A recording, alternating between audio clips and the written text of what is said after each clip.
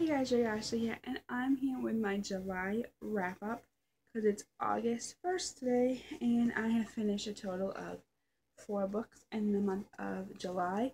July was a really good month. I read a lot of books, so let's get to it. I'm going to just tell you what I gave them, and if I can remember what I gave them on Goodreads, and a little synopsis of what they are. The first book I finished in July was The 100.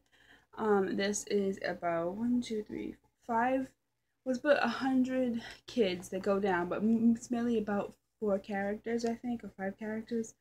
And it's about Clark, Wells, Glass, forget the other guy's name. And pretty much in this society, they take 100 delinquents to go down and go into Earth because there was I forget what it was called, like a nuclear bomb happened, so all of there is, like, it reminds me kind of Fallout, like all of down in Earth is not infected but toxic, I guess you could say. I can't think of the word right now. So they send 100 delinquents, and they really don't care about, down to Earth to see if it's livable. And some crazy stuff happens. I don't want to give too much away, but I gave 4 out of 5 stars for this, and I have the second one, which I might pick up during the booktubeathon. I haven't decided yet.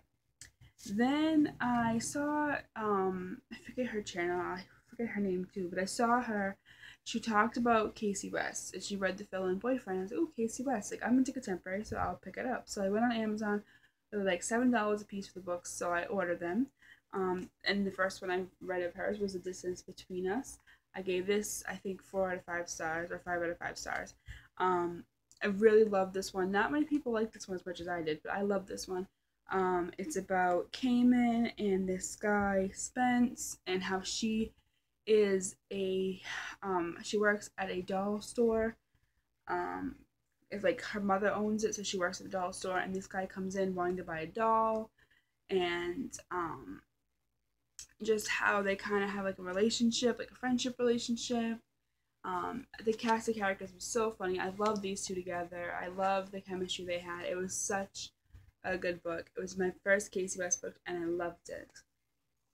Then we have The Fill-In Boyfriend by Casey West. This one I didn't like as much. I kind of had to really force myself to finish it because I wanted to finish another Casey West book. But all in all, I wasn't really pleased with it. I gave it, I think, 3 out of 4 stars. I didn't like the whole story, the whole fill-in boyfriend part. I didn't like it. It's about this girl, Gia and Bradley.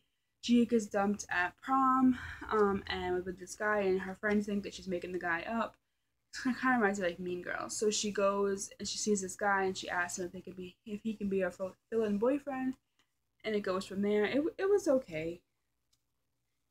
And then, I have reviews for all these books.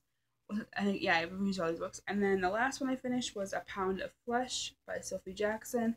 I have a review on this. This is about 450 something pages, and I love this book. It was so good. I cannot wait to find out about the next couple. This is about Kat and Wesley, or Carter as they call him. He is in jail for his pound of flesh. You'll understand the meaning when you read the book. And she is his lit teacher, and when he gets out, she wants to be his lit tutor. And they try to have they try to have a student-teacher relationship, but stuff happens, and it was such a good book. I've loved this book so much. But that is all the books that I finished in July. I did really good this month. Normally I'm kind of slow reading in July, but I just did pretty good. Hopefully I'll be back with, you won't see me back, but I'll be back with a review at Sunday. My fiance is going to do a review at Sunday on Merciless because he finished that book. And I'll talk to you guys later. Like I always say, keep calm and read on. Bye, guys.